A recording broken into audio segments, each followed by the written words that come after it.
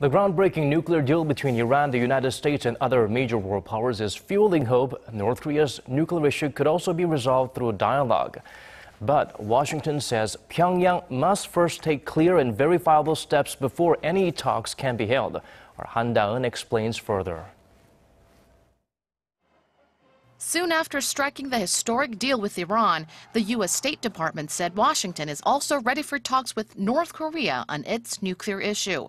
But on one condition, Pyongyang first needs to take credible actions that can convince the U.S. that it's serious about abandoning its stockpile of nuclear weapons. South Korea's Yonhap News Agency reports that when asked about what the Iran deal means for North Korea, State Department spokesman John Kirby said it clearly demonstrates Washington's willingness to engage countries with which it has long-standing differences.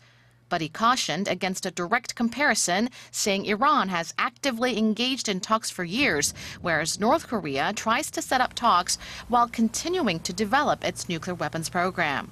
The spokesman reiterated Washington's stance that the U.S. will return to the negotiating table as long as the talks can be authentic and credible, get at the entirety of the North's nuclear program, and result in concrete and irreversible steps toward denuclearization.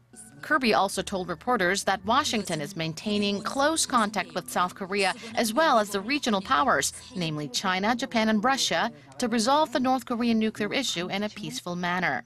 The so-called six-party talks designed to denuclearize North Korea haven't been held since 2008. Han Da-eun, Arirang News.